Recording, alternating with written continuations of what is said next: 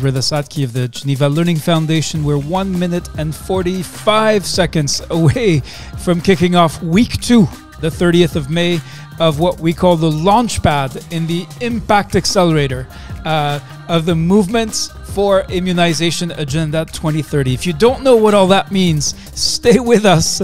We'll be explaining exactly what it is, what we are offering, and what members of the Movement for Immunization Agenda 2030 are doing and why. So that's wonderful to see that we are kicking off in the earnest in 1 minute and 9 seconds. See you soon.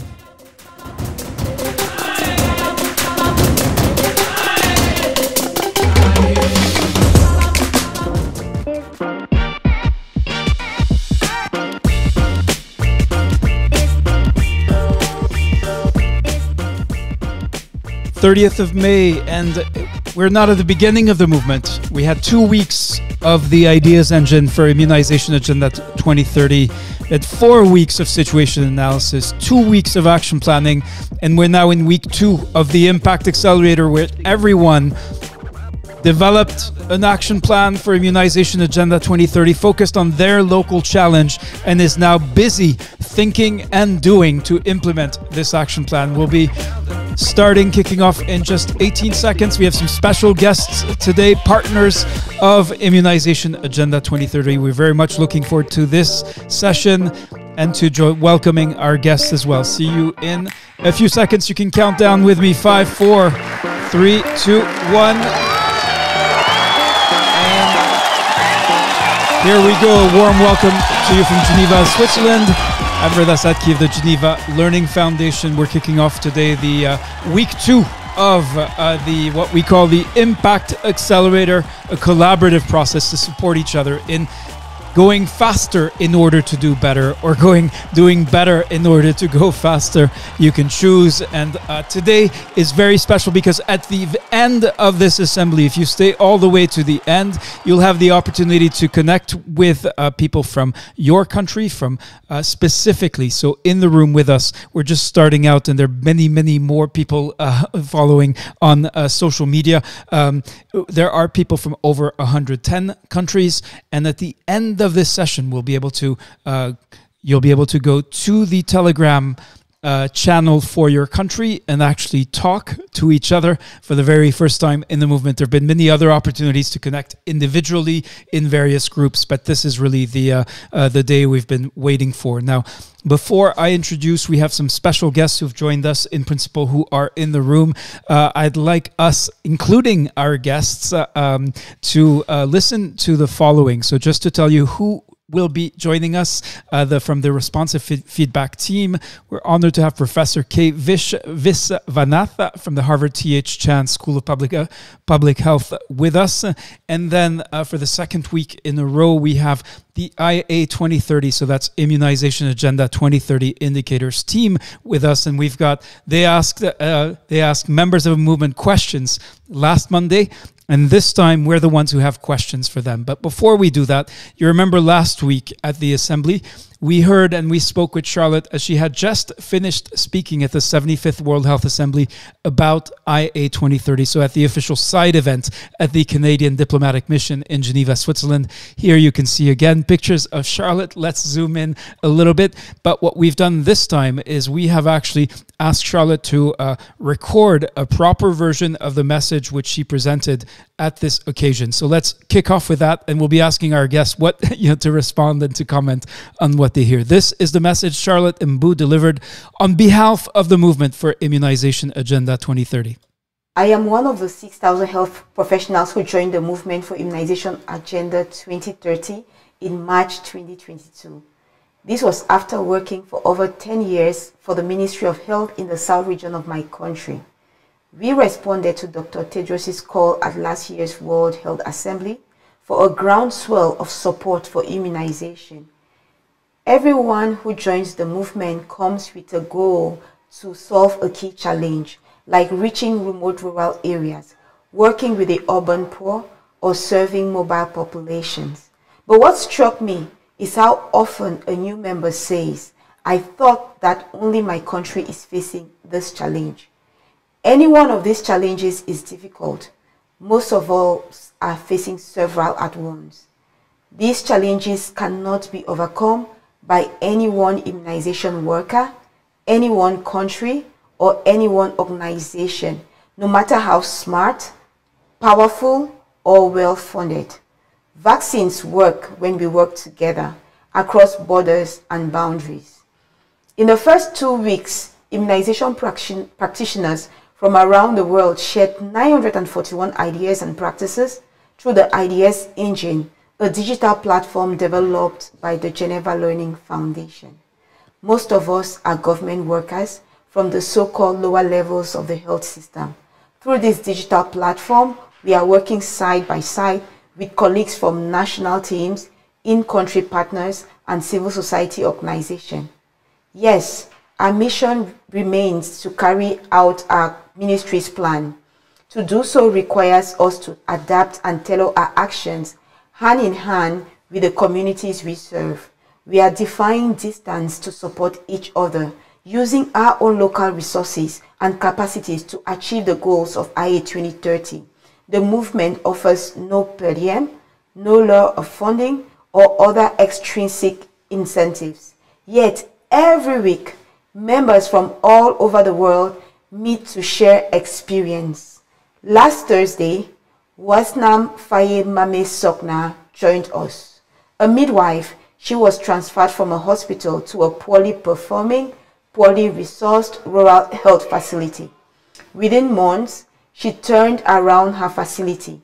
She went from vaccinating 4 children to 30 children per session. Who was there to help her? It was a fellow member of the movement who lives 3,560 kilometers away. Using only email and WhatsApp, he shared his practical experience of how to organize vaccination sessions, how to order vaccines, and how to write a monthly vaccination report. In response to low vaccine uptake, she created a team of angels, turning mothers into peer educators. That idea came from the IA2030 IDS Engine. You will undoubtedly hear many personal stories during the World Health Assembly. The significance of this story is not only that an exemplary leader was able to improve performance, it is how she did so, by connecting in a digital human network of peers united by a common purpose.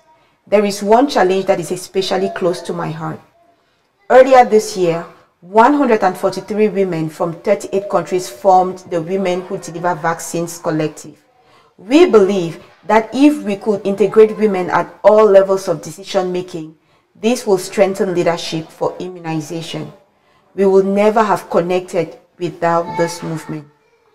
IA2030 is the common strand that binds us across so many different boundaries of geography, job roles, system levels, and gender, connecting those working in rural health facilities, staff from national government workers, and even members of global IA2030 working groups based here in Geneva. Gordon Yibe is a health facility worker.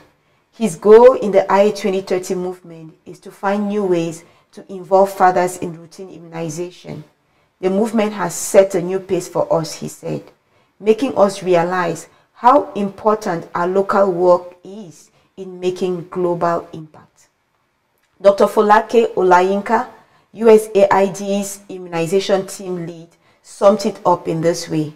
We have said that we want to listen and that co-creation is very important. The Geneva Learning Foundation brings a direct link to people on the front lines. This is exactly the type of innovative approach that we need to overcome the complex challenges we are faced with in global health. Support from the Bill and Melinda Gates Foundation, the Wellcome Trust, and others have helped us to make sparks.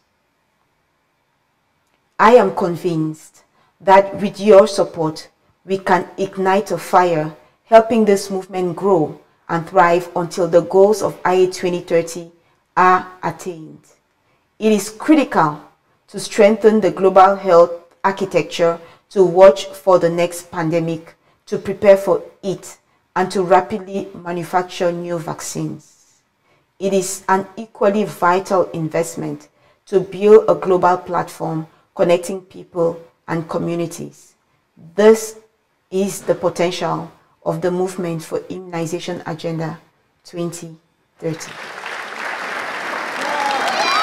That was Charlotte Mbou in last week's World Health Assembly side event dedicated to Immunization Agenda 2030. We know her and appreciate her. She was not there only to speak in her own name. She was there to speak on behalf of the movement. We wanted to share the full the full presentation of what she shared last week. Just a little bit over a year ago, we asked you this question: what is the future of immunization? And then in the succeeding months, we built together what became the Movement for Immunization Agenda 2030, launched on the 7th of March, reaching today 44,919 immunization professionals worldwide. This is not only about the connections we have with you, but it is about the connections you build with each other. In the coming weeks, we're going to be inviting guests from partners and friends and other organizations. We're kicking off this week with special guest on responsive feedback, and then the IA2030 indicators team, also special and back for the second week. But first of all, many of you have received the invitation to join the module, the online learning module, to learn about responsive feedback. We're going to speak today with Professor Vish Viswanath from the Harvard T.H. Chan School of Public Health, who is one of the co-creators of responsive feedback. He's going to tell us what it is. But before we do that, I'd like to first ask him, after having listened to this address at the World Health Assembly side event for IA2030, what are his thoughts as a researcher who studies and practitioner of leadership, of management. What did he hear in the address delivered by Charlotte Mbou? Vish, a warm welcome to you, first and foremost. Good morning, or good afternoon, good evening, depending on which part of the world you are in. Sorry, my voice is a little strange. I just got back late last night from Europe after attending a meeting. I think what I want to say is I just came back from a meeting where the chief scientist of WHO, Dr. Soumya Swaminathan, was one of the keynote speakers for a panel I organized in the context of COVID-19. And there were a group of other panelists, including Dr. Ruth Stewart from Africa Evidence Network, Dr. Ramona Ludolf from WHO, and Dr. Dominic Broussard from University of Wisconsin. What has become very clear in those conversations, and what I have been following, is that we need to be particularly sensitive to the current conditions.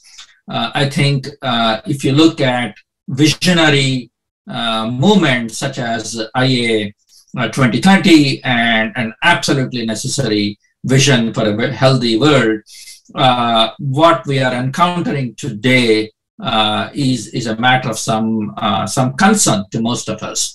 I think what COVID-19 has done is two things. One, it has definitely put evidence-based and scientific agenda in the forefront, and how science can be practical and be helpful, and how evidence is absolutely an essential component, whether it is whatever we call it, monitoring, learning, and evaluation, is an essential component for program development and program implementation.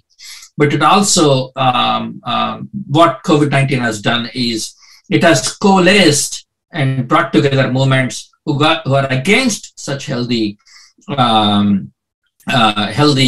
movements. Where most of us, or most of you who are working so hard, are also being confronted with a globally coalescing anti-vaccine movement, and I'm worried about it. And what it clearly shows is that we have to be much more active, much more agile, much more aggressive in the way we confront these challenges. And I do think what we have been trying to develop is to a program on responsive feedback that I hope will work with you, assist you in achieving your goals, achieving this vision. Even though it says Immunization Agenda 2030, the idea here is that what we do today, every day, through continuous improvement, is what will allow us to reach that moment, that goal we have. And what responsive feedback, and Rada, please stop me at any time if you want. And I want to be sensitive. I was just about to ask you, so what is responsive feedback? Tell us how this can help you. How you are in a room full of very motivated, very engaged immunization staff who've made a commitment to help contribute to achieving the goals of Immunization Agenda 2030, which is to save 50 million lives by the end of this decade through action, each at their levels, whether it's a health facility, a district, a region, or in the national team. So tell us what it is and how you believe this responsive feedback can help them in their journeys. Right. So in many ways, as I began the conversation, I think there are some developments, contemporary developments, which are challenging the amazing commitment that you're all able to demonstrate. One of them is, as I said, the anti-vaccine movement. The second is a very complex information ecosystem. So what these calls for, both of them can provide continuous challenges to you as you're embarking on this work. What responsive feedback offers is a particular kind of methodology of implementation program. It's a program it's a methodology or a framework, let me put it that way, that will allow you, number one, to take into account all the stakeholders who are engaged in this movement and who are engaged in implementation along with you, question your own assumptions, and allow you to collect data and allow you to make course correction in the programming or implementation you're doing. So in that process, it allows you to continuously improve the program implementation in response to the current conditions and changing conditions.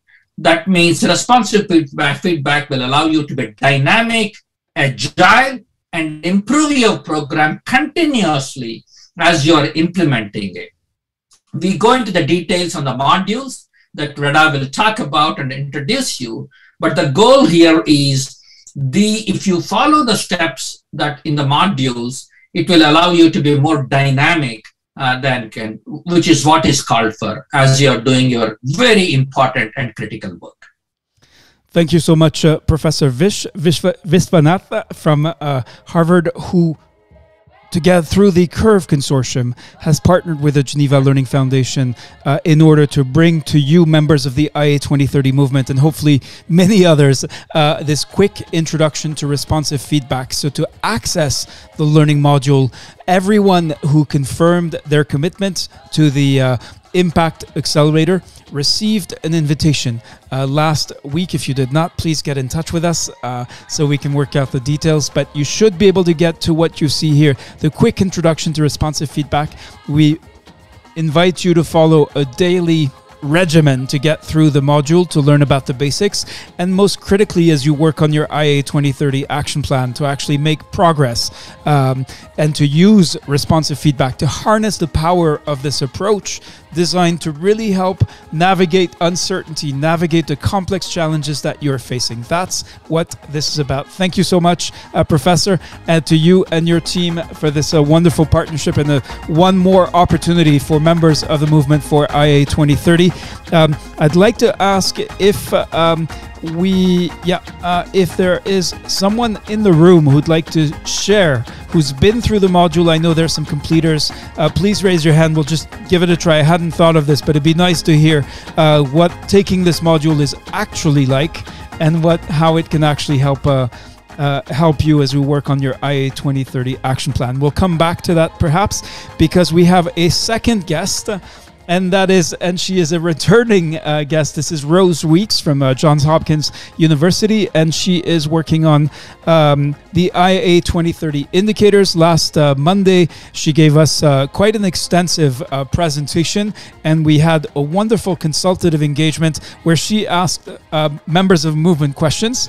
We have Rose, welcome back. This time, we have 4 questions for you, which we shared with you and which you can see on the screen.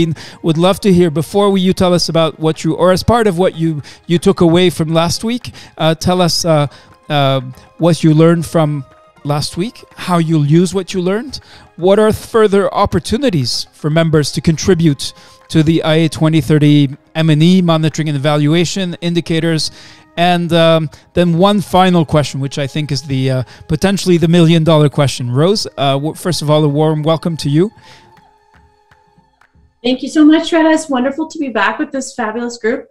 I learned so much, and I did summarize the feedback into 3 buckets. And so generally, I learned this is a very active, committed group. Thank you so much for putting this summary up. So these are the feedback that the members shared last Monday, on the IA2030 scorecard, which is a visualized representation of the framework for action that all UN member countries have endorsed in 2020. We are committed to representing the data from each of the countries in this scorecard, which is now published and available. And I'll put the link in the chat to that. So the feedback on the scorecard from the members was the members thought the design looked nice. They have familiarity with scorecards, having used scorecards around commodity management for chai. Others use them at the country level. In Ghana, a member mentioned that they've used scorecards before to show performance at the district level. So that was really exciting to hear. There's a lot of familiarity with the importance of using scorecards for performance management and reporting and accountability. Some of the concerns from members that we heard on last week's assembly were that it wasn't clear how COVID and pandemic-related data were included, such as vaccine introduction and coverage. And so maybe making that a little bit more obvious, because that is a lot of the attention that's being spent on immunization systems is on delivering COVID vaccines, addressing the concerns related to demand, and also the impact of the pandemic on routine immunization coverage, of course. One of the other observations was that there wasn't subnational data except for one indicator that's represented under the strategic priority banner, which pertains to lower performing districts, but it's an aggregation and it's not really looking at sort of a nuanced list of the performance measurements at the subnational level, which is for sure one of the valid critiques of the dashboard, and we were very keen to see if we can address that in some of the upcoming iterations. I was really influenced by what the previous speaker said related to the implementation framework that allows us to continually make course corrections in the implementation of the scorecard, and that's really what we're seeking to do, right, is to continually improve over the course of the decade on what we have here in the dashboard. Sounds wonderful, Rose. So how are you actually going to use what you learned? What does it change for the design, for the implementation of the scorecards? And for members of the IA2030 movement who want to contribute, either because they're monitoring and evaluation specialists or because they actually want to see the work that they're doing on the ground represented, shown, highlighted, recognized in some way in the scorecard, what might be some of the next steps we could imagine together? So 2 questions. How are you actually going to use what you gained from last week? And then kind of what's next? What are the possibilities?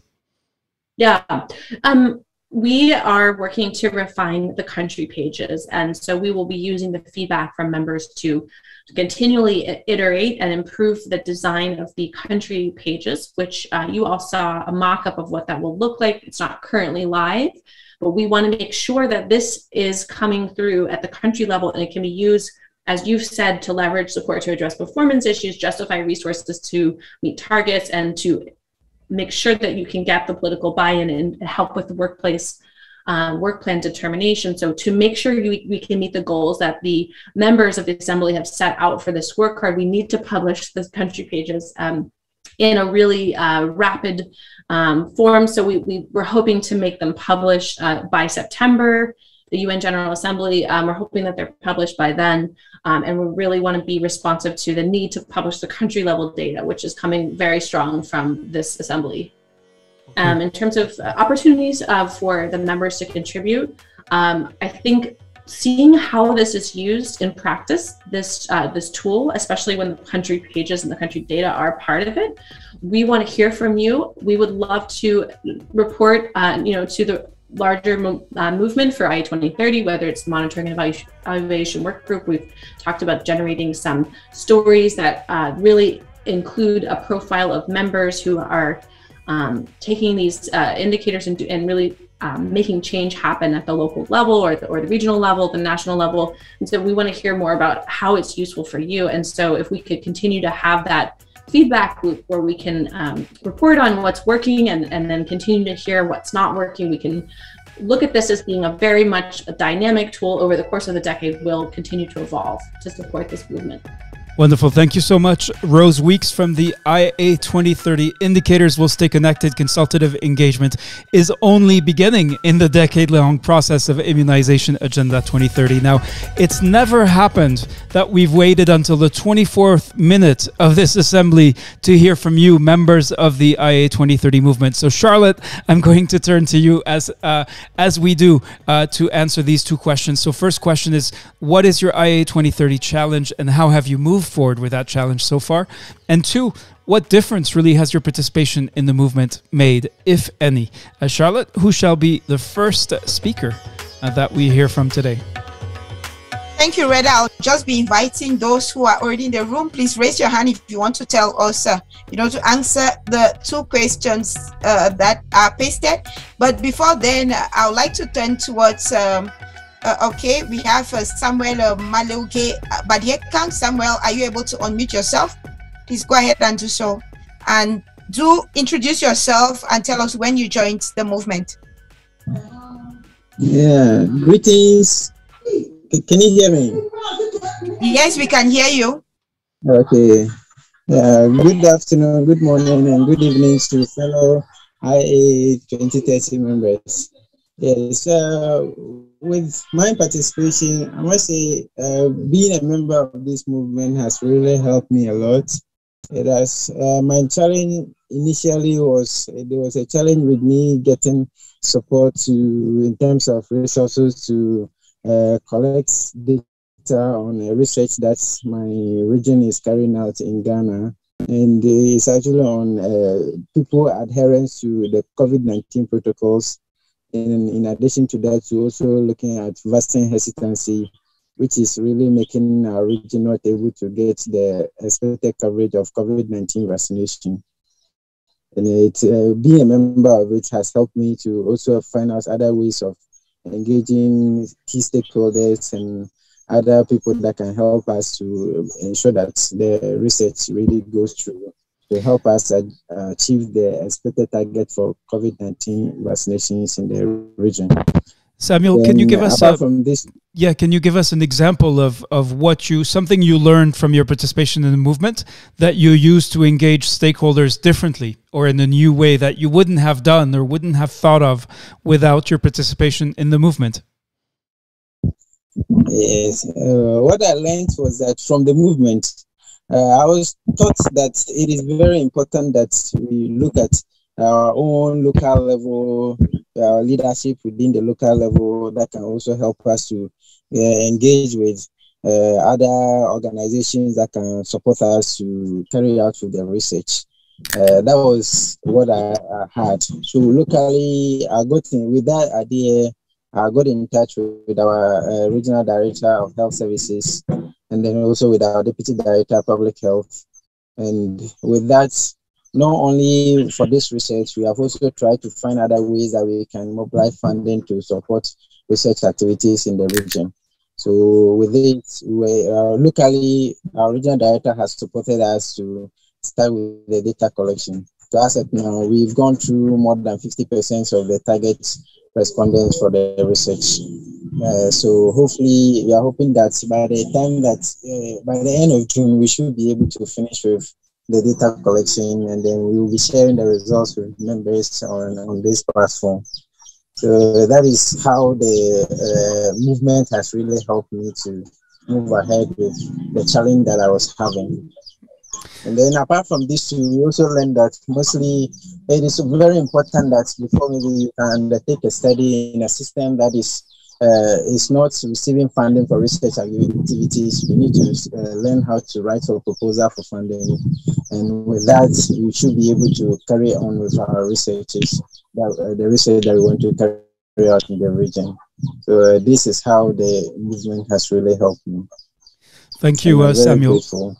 Thank you very much indeed. Charlotte, I see there's already another microphone unmuted. Who will we hear from next? Yes, Reda, it's Ufoma Gloria Obasi. Gloria, please go ahead, over to you, and do start by introducing yourself. Okay, good evening. I'm Ufoma Gloria from Enugu State, Nigeria. Can you hear me? Yes, loud and clear. Please go ahead. Okay, I'm a pharmacist, and I don't work in addition, so I saw the challenge, and I joined the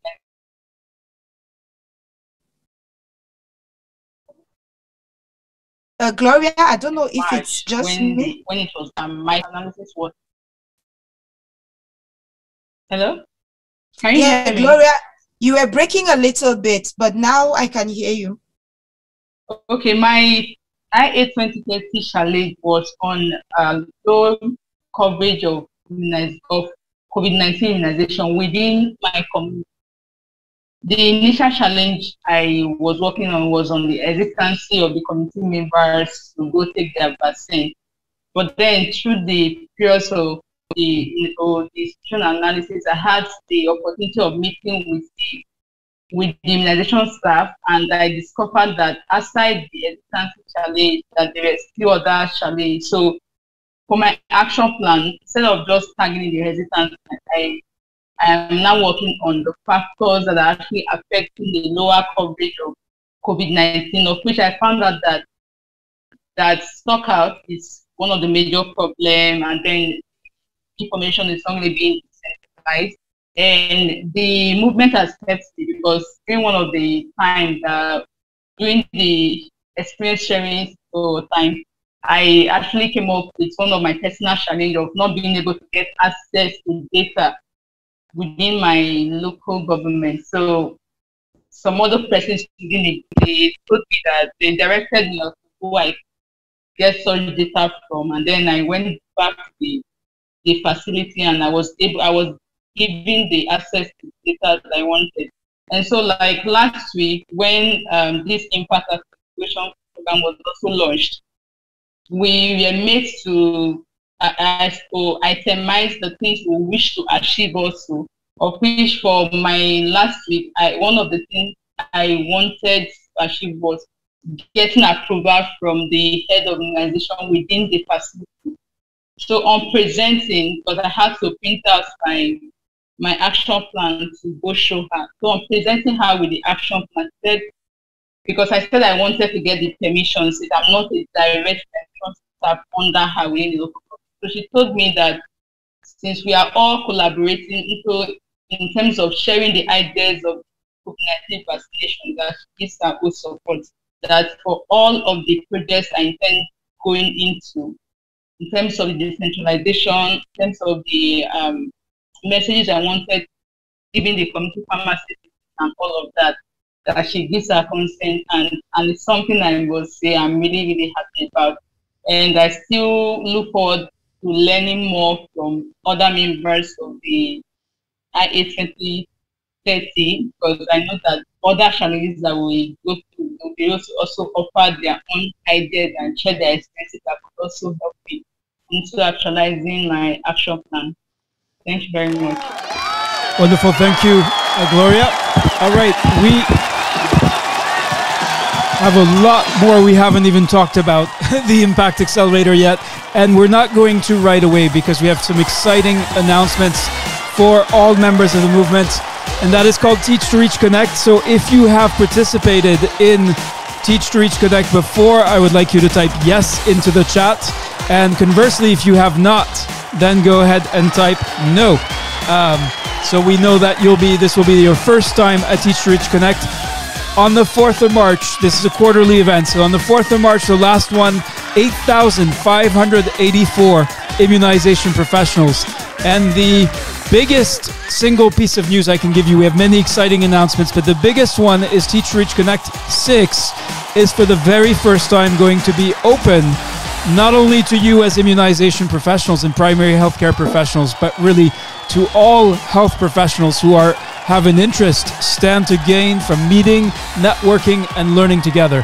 Just a quick reminder of what is Teach to Reach. It is really a unique opportunity to network.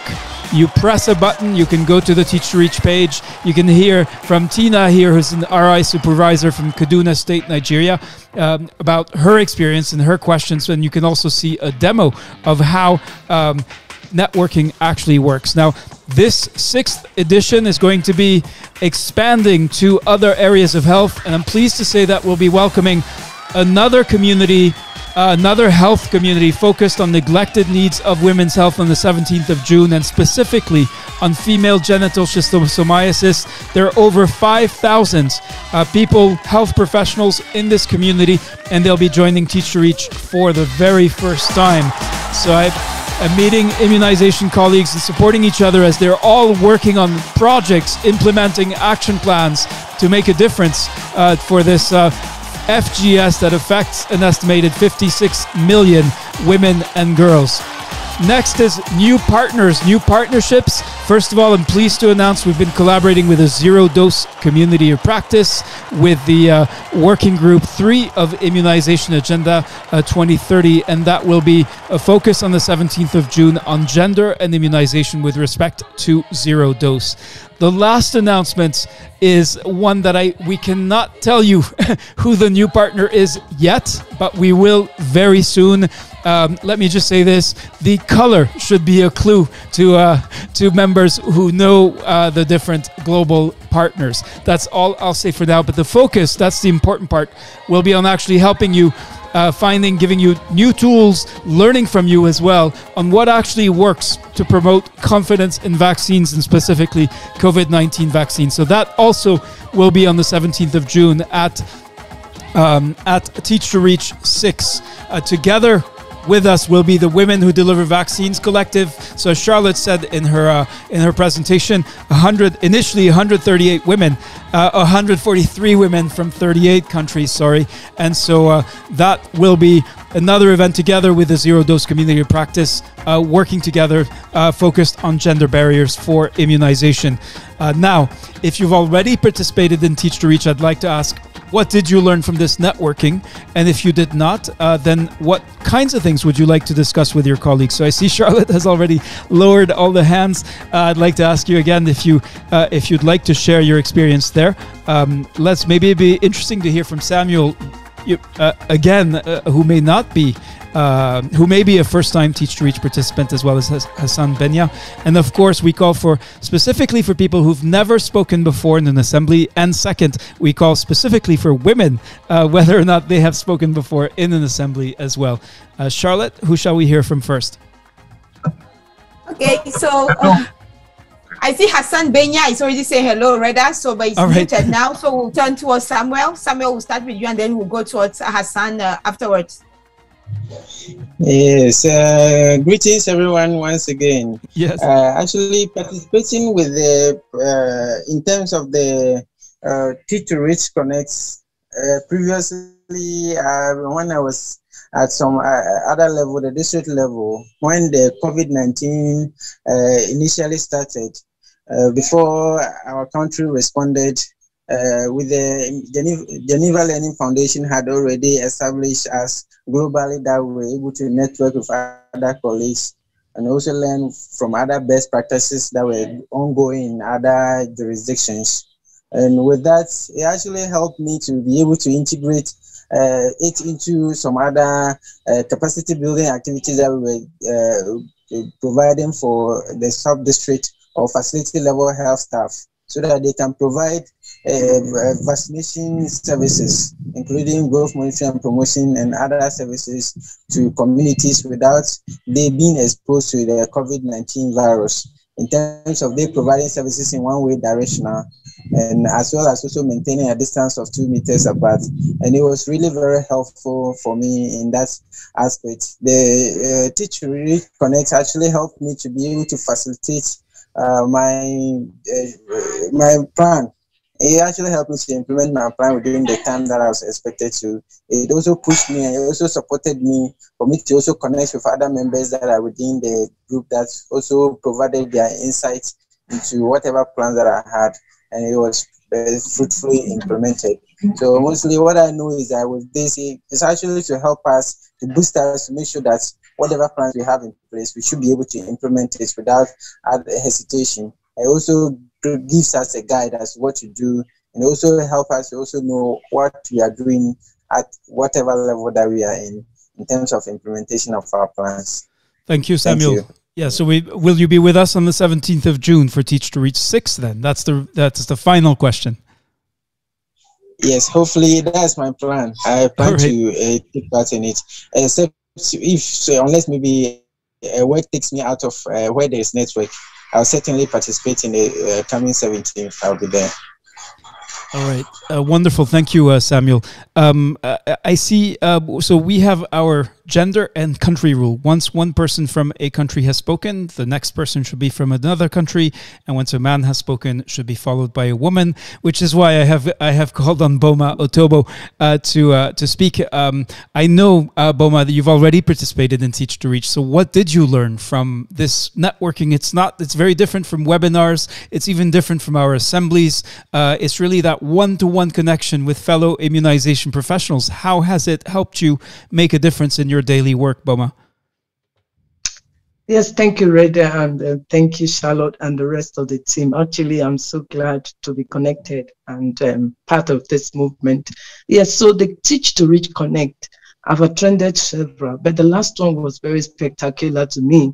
I was able to meet some professionals, one from Pakistan, another from the Philippines, and the last one from Ghana. But one that I also got to meet was one from Nigeria, from Kano State, and that was Dr. Shehu. In fact, the moment when we logged in and asked who we were, he said, "Oh, I know you, Mrs. Otobo, I've been hearing your name." I said, "Same too with me, Sayu, I know you, you're the IM of Kano State and EOC and all of that, now moved to the primary healthcare board." So I was so happy that this connection was made available. First, I learned how challenges from other states, other countries are similar to what we are also facing in Nigeria, and also how they were able to overcome them. I was able to borrow leaves from here and there. And when we put this together, because I'm also at the national level, strategically, we were able to come up with some things that are happening in other countries, which if we also adapt to our country, we'll be able to also scale through. One major thing for all the connections I made was the issue of vaccine hesitancy.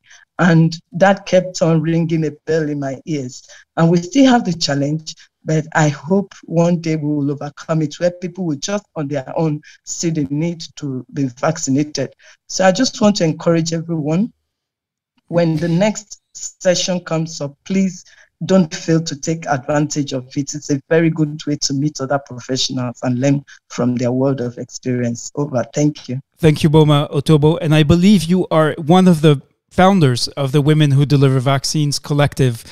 What is this collective about for you? Why is it important that women who work in vaccination at all levels, you yourself are deputy director at the national level, but you are working in this collective side by side with women who work in facilities, in districts, in regions or states. Why for you is this Women Who Deliver Vaccines collective important? Why did you become one of its co-founders? Yeah, so Reda, thanks again. As I speak to you, I'm in one local government in Kano State, and I've been to 2 facilities today where I was able to interact with the women who bring their children for vaccination. Having women as the focal point, I'm not saying the men are not good, they are good. But you see, when a woman talks to a woman, she knows how. She understands the pain through which, these children can be brought into this world, and how important it is to keep these children healthy. Vaccination is a cost-benefit thing that one should do. So speaking to these women gives me great joy. And that's why I feel the need to connect. I mean, women are so important. I'm not saying men are not, but it's a woman who takes the child. It's a woman who knows when the child is sick. It's a woman who feels the pain more than even the males who also help.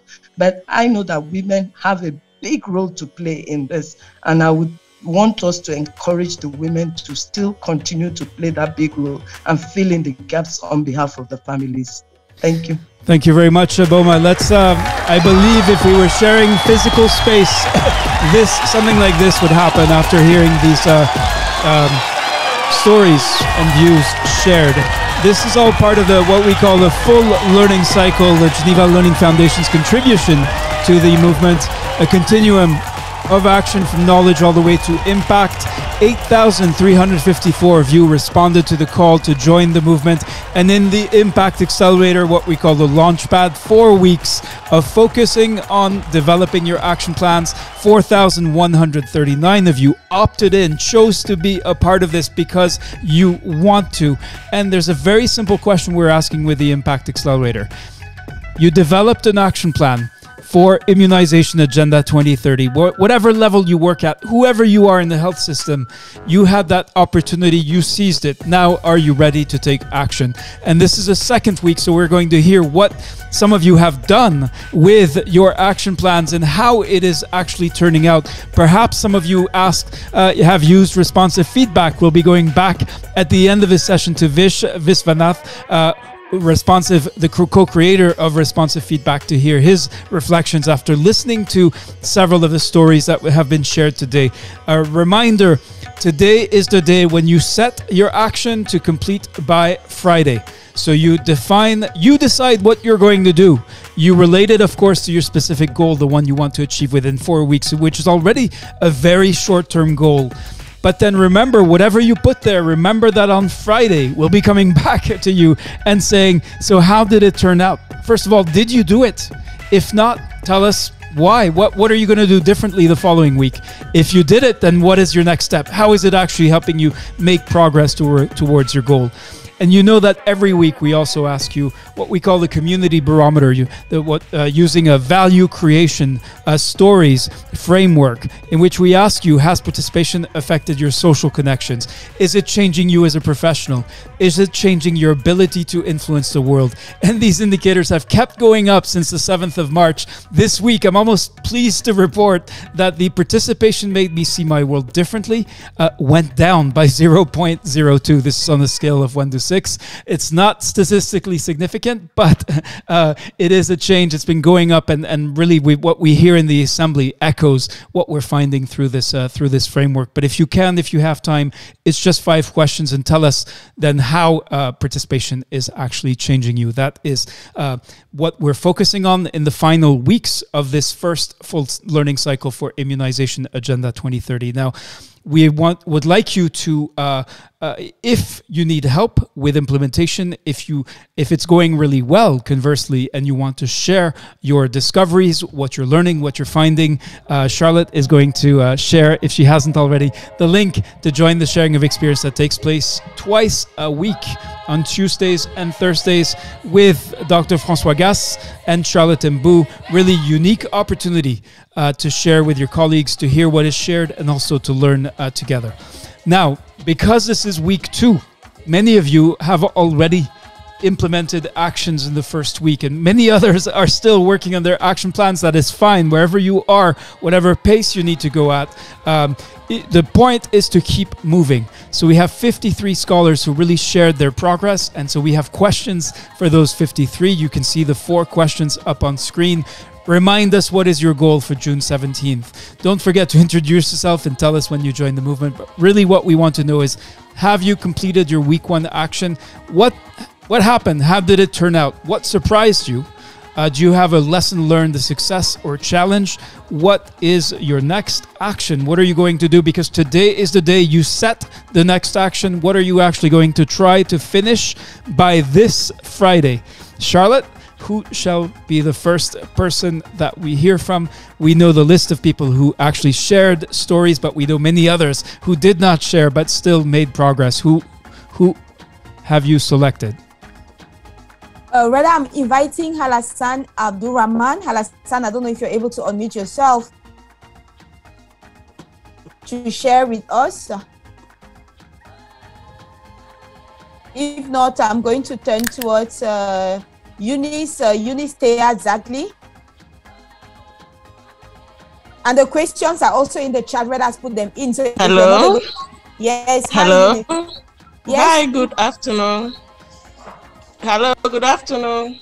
Afternoon, please do start by introducing yourself. I'm Eunice Thea Zagli.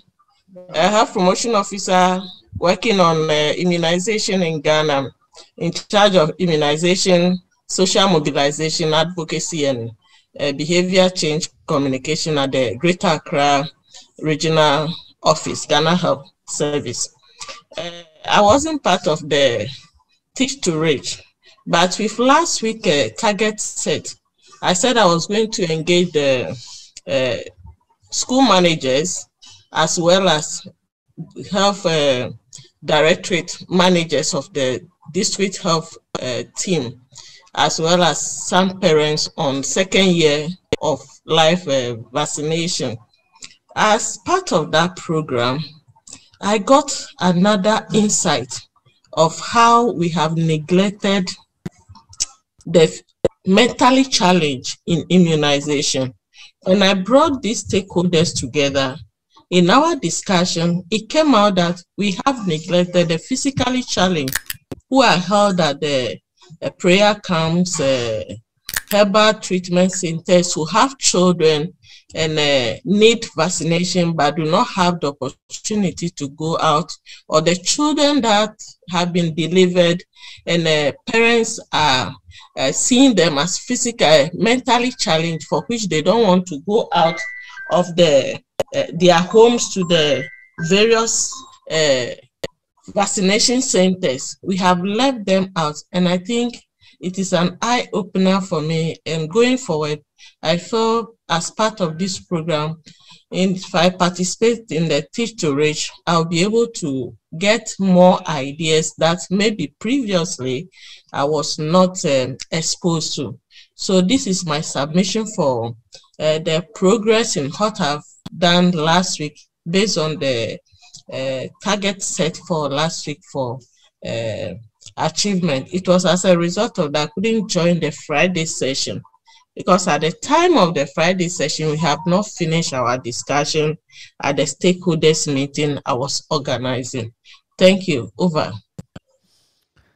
Thank you, Eunice. We're going to hear one more person, Charlotte, and then we'll go to François Gass, our guide on the side for the experience sharing sessions, and we'll go back to Vish Vanath, who's been listening as our guest, let's say, guide on the side, to get their final questions and reflections in response to the progress being reported by members of the movement who are working on their IA2030 action plans against their local challenge, something that matters to them, where they want to make a difference.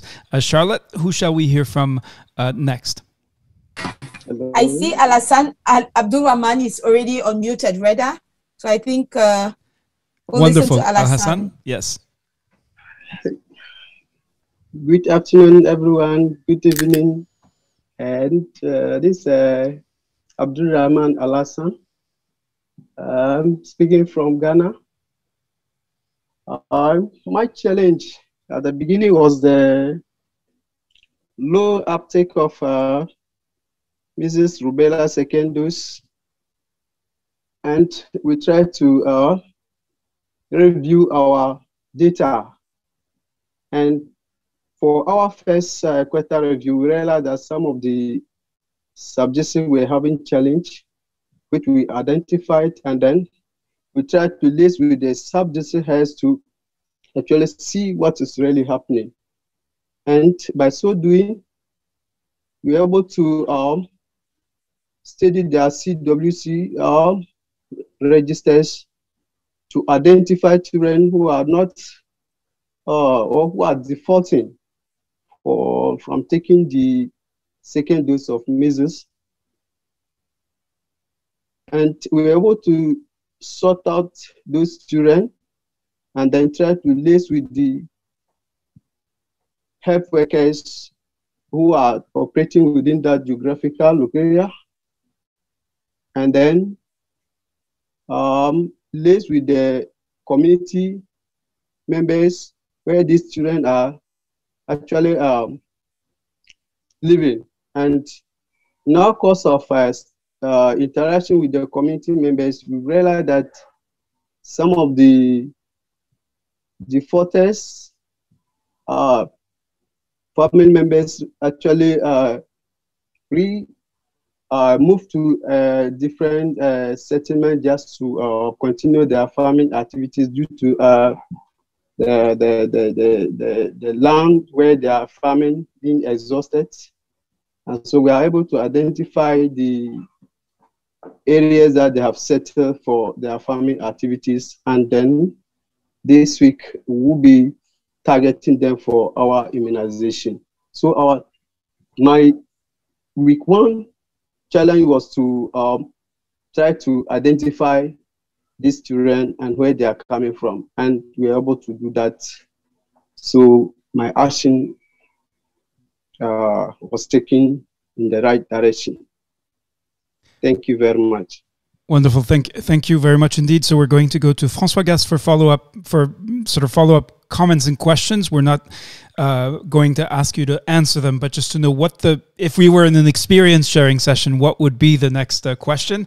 And then we'll close with final comments and reflections from Vish Viswanath, who's attending the assembly for the first time as a friend of the movement for IA2030 and also the lead subject matter expert on responsive feedback. François? Hi to everyone. Hello, Reda, and hello to all those who are here today. I think what I've noticed, and I think really key to do better, is kind of a further situation analysis in the action plan. Try to find the root cause of the problem and to address it.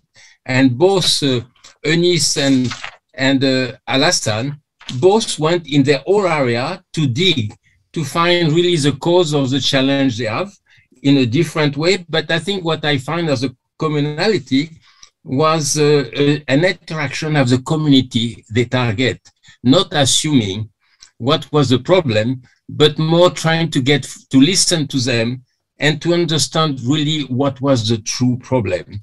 And then they develop their action based on what they found. And I think it's remarkable, and congratulations for your step-by-step approach, which is leading to Alassane for identify the high-risk group for not being immunized with a routine second dose, tracking their movement, and now organizing a corrective action next week to get them immunized.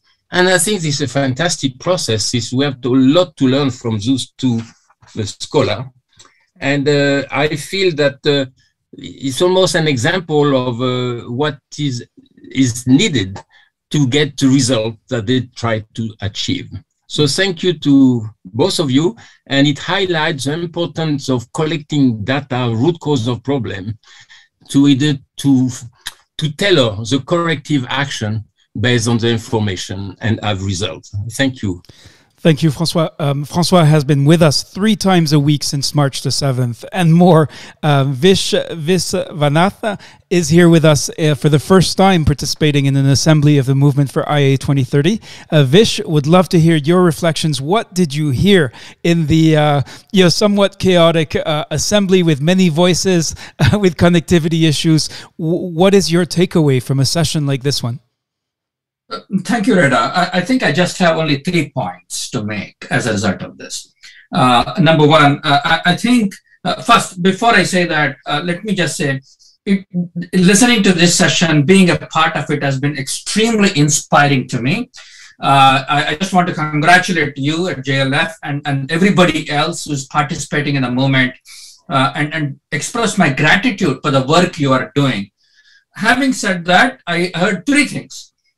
One, the challenge of inclusiveness. I'm so inspired when people started saying we should have more gender participation, how more women should be participating, why they have a particular way of reaching out to other women, or somebody who said something about identifying local leaders and local groups, or a third person who said, why are we ignoring those who are physically challenged? All of them, the common theme here is inclusiveness. That is, how do we become much more inclusive in this movement where we are really including people who are not a part of the mainstream, who are often ignored for a variety of cultural, structural power reasons, and how do we make them a part of the movement? And I think that's where I believe, it's important to have new methods, new approaches to this. Second, I also heard about the importance of listening, and how Al Hassan's example is a wonderful example, illustration of how paying close attention to what the problem is and how trying to overcome that problem by listening. The third point about, identifying the causes of why something is not working. It goes back to what we said in the responsive feedback. Looking at your own assumptions, questioning your own assumptions of why something is not working, and revisiting those assumptions based on your listening and making those course corrections. I think those 3 points, make it very clear, how we can help you being a part of the movement, and how we can work with you in assisting you in this extraordinarily important and inspiring work you're all doing. So I'm grateful to you for letting me a part of, at least a small part of your movement today. Wonderful. Thank you so much, Vish. And of course, you'll find Vish has invited members of the movement to learn about responsive feedback in a module developed in partnership between the Geneva Learning Foundation and the Curve Consortium. Now, we are doing this for the Anglophones for the very first time. This is an opportunity to meet scholars from your country. So what we're going to do is we're going to connect on Telegram. You can stay connected to the Zoom room. You'll hear, we'll be sort of commentating how it's going for the different country groups. Go to your countries. Let me actually correct these instructions. To your country channel. Introduce yourself, present your implementation progress. So first of all, you have to let us know you're here. So let us know you are in the channel. So send a message, say hello, and then that's when we can actually open up the live chats. The live audio call, so you can connect with each other. I'll be working with Ja and Charlotte. We'll be going through the room, so please be patient if not everybody from your country joins right away. But some of the groups have several hundred members. So there's an opportunity to have a really, really great conversation with just the people from your country. While it's wonderful, this assembly is a time when all the countries come together. There's also a need for, and we've been pretty vocal about wanting to meet with folks from your country. That's what we're doing today. All right, Charlotte, do you have anything more to add in terms of what can help people understand and clarify how this works?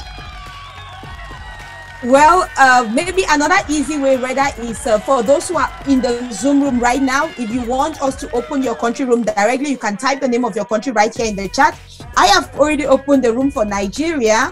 So those who are from Nigeria, if you click on the link for the country teams and you click on the link for Nigeria, you should be able to join the video chat in your country group. So I see Ghana has already also indicated right here in the chat, and Reda, Sierra Leone as well. Yeah, you know what I just saw is that we ended the Francophone assembly more than an hour ago, or I think even more than that, 2 hours ago, and there's still people talking from Senegal, from Cameroon, and a couple other countries. Just amazing. So let's just follow Charlotte's instructions, and we'll be there to help you kick off the discussion with people from your country, from the movement, so you can begin to or continue to get to know each other. All right. So Nigeria is already open. There is Abubakar Suleiman and Dayo Iwan to Nigeria. I'll be leaving the Nigerian room right now to open for Ghana. Hi, Dayo. Great to have you. I leave everything in your able hands. All right, I've just opened the Ghana room, so we need at least one Ghanaian to join, and then we'll hand the room over to you. Yep, so Radiant, the chat, the audio, video chat is open. Please join. All right, so we need at least one person to join. If you're in the room and you see the little blue strip, that shows that the live stream in your room has started, such as in Ghana, you need to join. Okay, Radiant, thank you. All right, Ghana room is now open. We'll go to Liberia next. Charlotte, how is it going from your side? So,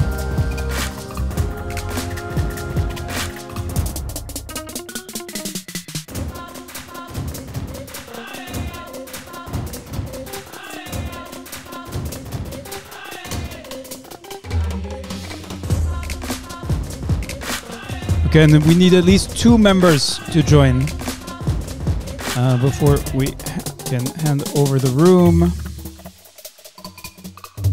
If not, we will close. So if we don't get at least 2 people, because you need 2 people to have a conversation, we'll then close the room.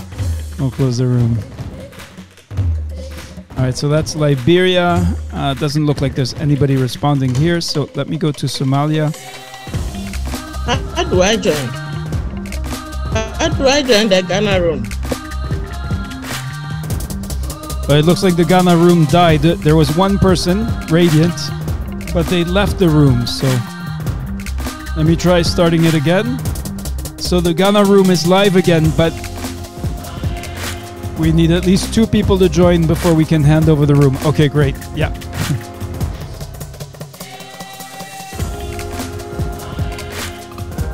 All right, I'm now trying to open up the room for Somalia. I don't see anybody joining from Somalia, so please join if you're in the Somalia chat channel. Please join so that we can hand the room over to you. I see Dr. Mohammed Abdirahman Omar, Abdikani, Dr. Abul Kadir Kenyan. Let me go to Pakistan. Let's see if Pakistan is here. So Pakistan, if you are...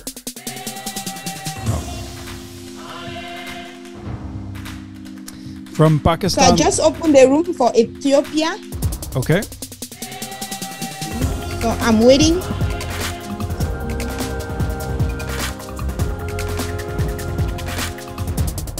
All right, and so just to clarify, the first thing when you get to your channel, you need to put a message. You can say hello everyone or I am ready.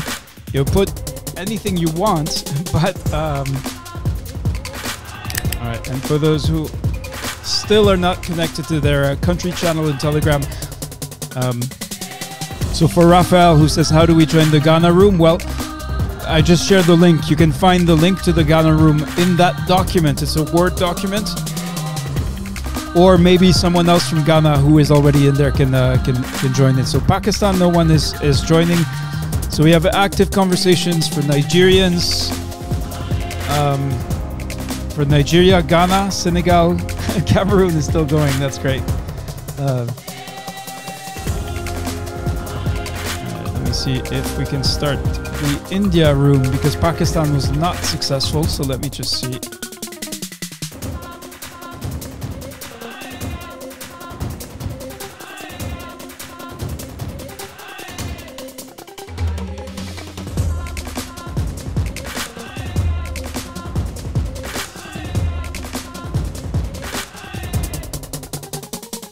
Okay, Padam Jain. Hello, Padam, from India. Padam, you've joined the, you should be able to unmute. Yeah. All right, good evening to you. Of course, my goal is to connect you with fellow members of the India country team. So I would ask if you want to stay and we'll see if there are other members of the team who join and then you can have a conversation with them. All right, I see Nigeria. going. It would be disappointing if the Indian scholars did not join, but I don't see anyone else, Padam, joining. Do not be disheartened. Of course, people are busy. I realize it is late at night in South Asia. So, all right, there's Bala. All right, I will take leave of you, Padam and Bala. I hope you have a good, very interesting, constructive conversation. Take care. All right, so the India team is off to its own conversation. And I see Uganda. I see Annette Kisakai. If not, we'll close the room. Yep. So let's give Uganda a chance. And I believe, where is Kenya? Charlotte, do we have Kenya? Okay. I've not yet opened Kenya, but there's someone indicating that they want to join Kenya. So I'll leave Tanzania and go to Kenya. I've just opened up Kenya. Let me just see if anybody's... Okay. So now we need Kenyans to join. Joyce Washira that is here in the... Joyce, if you can go over to Kenya on Telegram. Joyce is here in Zoom. Yep. And sharing the link again. This document was shared last week, has been shared many times. All right, I see Samson Thuo from Kenya has joined. Samson, welcome. Congratulations on being the first one from your country team. And we have Joseph Ngugi, a long-time leader and scholar in our community. Joseph, it is... you are remarkably constant and diligent, so always a pleasure to see you here. All right, now that there's two of you, I can leave and wish you a productive, constructive meeting. Take care. Okay, Charlotte, I think this is looking good. Let me try Uganda again. Okay, while I try Liberia, because there is Kelvin Boima.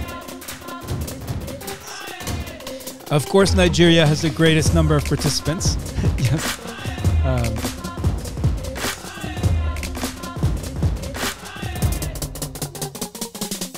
Which is wonderful to see. Okay, looks like Uganda.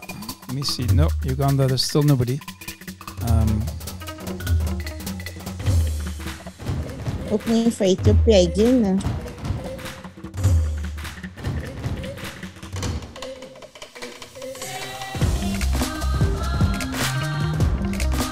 Alright, I'm still waiting for Uganda to respond. Oh. Okay, Annette Kisake is in. Alright, so... Oh, and Charlotte, one of the things we can do, it's kind of tricky, but let me see. Where is it? Yeah. I think we can actually invite... I know there's a button to invite others. Do you know? Have you? Okay. Yeah, that's exactly. Yes. Yeah, that's what I'm doing. If you go to like if you open a room and Telegram gives you the possibility to see those who are online. And that's so, right. like in Ethiopia, Mohammed Malin and Melese, they were online. So I've sent them invites to join. Mohammed Malin has joined, but Melese has not yet joined. So I'm waiting for him to join so that I can connect the two and leave the room. Okay, great. So Melese, if you're hearing, please, can you just join the video chat?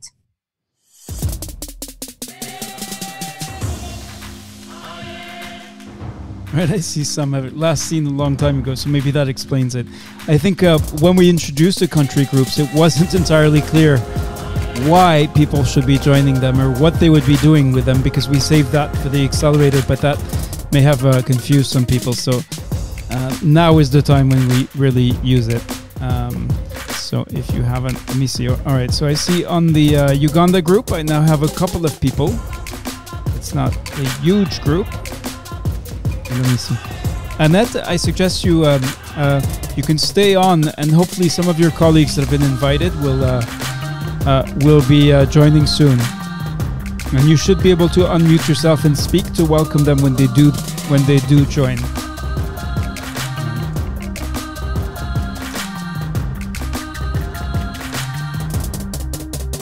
Let me just, oh, actually, I was muted on the Telegram channel. So, Annette, thank you for being the first one from Uganda to join. Of course, If it doesn't work out and you have other things you need to do, then please, do not feel compelled to stay. But there may be other colleagues who are still sort of figuring out how this works. So if you can stay on, that'll give other Ugandans a chance to meet you. There are many, so Cameroon, Cameroon, Ghana, Zimbabwe. All right. Oh, I see Zimbabwe is trying to get a start, so I'm going to go there. All right. So that's for Sifiwe Murepa. If you're still there, Sifiwe, please join. You're welcome to join the room. Just click on the join button.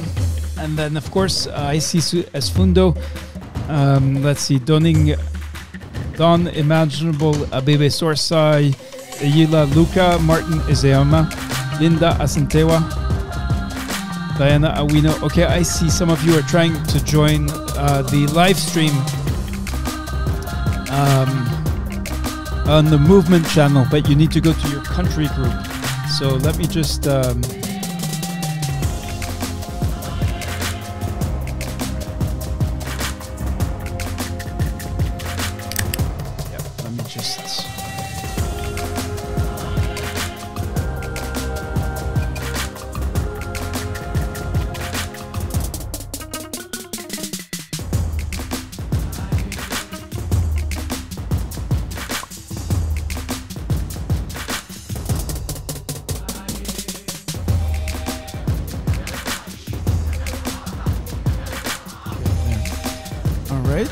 Okay, Sifiwe Murepa. All right, Sifiwe. Good to see you managed to connect to the live chat. It looks like you're the only one who's here right now. I would suggest staying a couple of minutes if you can afford it. Again, we'll announce this properly for next week. It usually takes 2 weeks for people to understand what this is about, and then by week 3, that's when we really have people joining. It's a process, so it's okay. But Sifiwe, thank you for the fact that you managed to make it this time. For Jaraha Abdul Hamid, who is asking for the link for Nigeria. For Tracy, who's asking for the link to Kenya. Please read the messages. The best place to go is, if you're already in Telegram, is let me just retrieve the.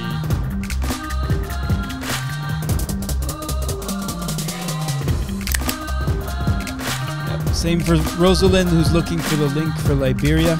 Thank you, Ibrahim. Yes, that's what we want to see, is solidarity between members supporting each other. Ibrahim has shared the link to the Nigeria room, which I think is the biggest one. And again, how you join the live stream, you click on join. You should see join the video chat, and that's how you do it. It really is that simple. All right, let me see. Somalia is trying again, so let me just see if we can get Somalia started. And we still have 148 people in the room, which is just amazing. So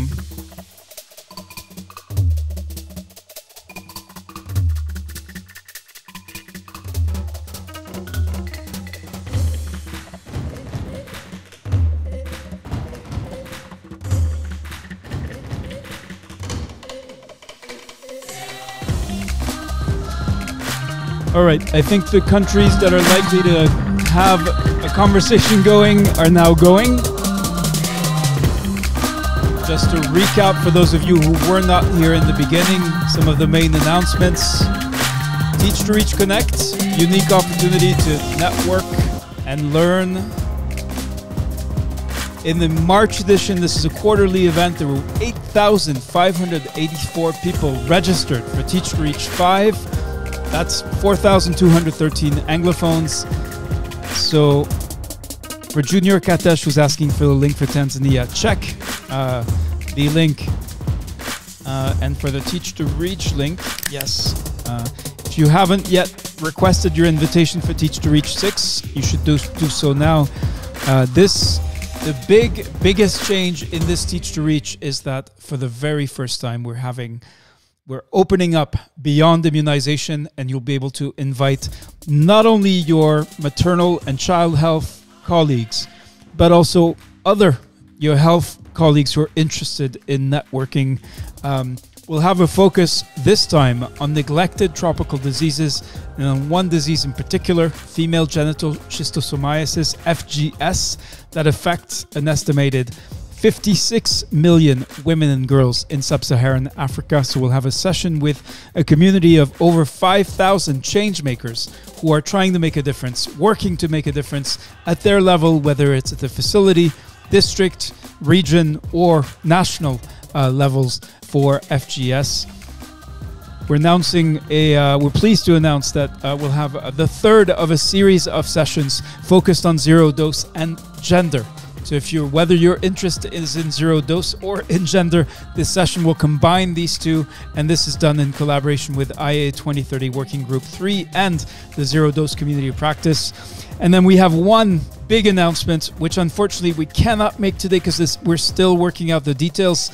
And this is a new partnership through which hopefully will help you in very concrete ways promote confidence in vaccines. So address a lot of the hesitancy, the community engagement, all that nexus of issues in very practical ways to help you. That will also be at Teach to Reach One Health on the 17th of June. And then again, you'll be hearing from, listening to, and engaging with the collective of women who deliver vaccines. So that's the Teach to Reach announcement. If you haven't, now the next announcement, this was all said in the beginning of the session. I know some of you joined late, so if you're still here, you may find this useful as a catch-up. So here, responsive feedback is a new approach, and today we had the pleasure of receiving Professor K. Viswanathan from the Harvard T.H. Chan School of Public Health, and that is, he is the co-creator of responsive feedback, so you can take the quick introduction to responsive feedback and learn from him and his colleagues, Dr. Rachel McLeod and Emeka Emmanuel Okafor. Everyone, if you confirmed your participation in the Impact Accelerator, you received the invitation to join the responsive feedback module. And then we also heard back from Rose Weeks of the IA2030 Indicators. She gave her feedback, what she learned from the 23rd of May Assembly, and gave us a sense of what the next steps might be in that respect. So that's it for this accelerator. We'll have a final round of applause as there's still 138 people in the room. Just amazing. Wishing you well. Remember, again, the way the accelerator works is very simple. If you don't yet have an action plan, make sure you complete it. But really, once you have your action plan, this is about setting what are you going to do by Friday. There's 2 questions. It's a questionnaire with 2 questions. That's all you need to do. But don't remember, on Friday, don't forget, on Friday we'll ask you to tell us how it turned out. That is the key. And it's okay if you did not finish your action. There's no penalty, there's nothing wrong about not having completed the action. What would be wrong would be not reflecting on why that you weren't successful, or why you were successful in order to improve the following week. That's what the Impact Accelerator is about. And if you haven't yet registered for the experience sharing sessions on Tuesday and Thursday, you have the link. We'll be sharing the slide deck in a few minutes. Take care. I think that's it for the second assembly of the Impact Accelerator for Immunization Agenda 2030.